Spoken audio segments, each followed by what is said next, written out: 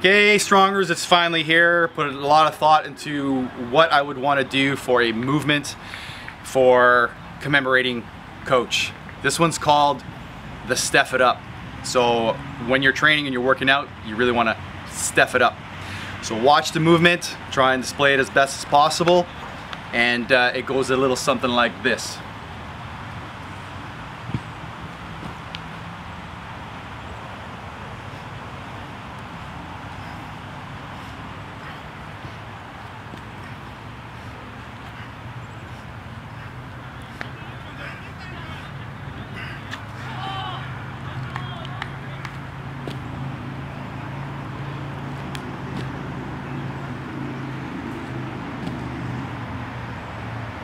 So, what you saw there, you witnessed, was a demand on a lateral bound, sticking it, good stability, trying to get really good depth in the running man for 4 reps, using the arms, sitting everything back in the heel, not in your toes.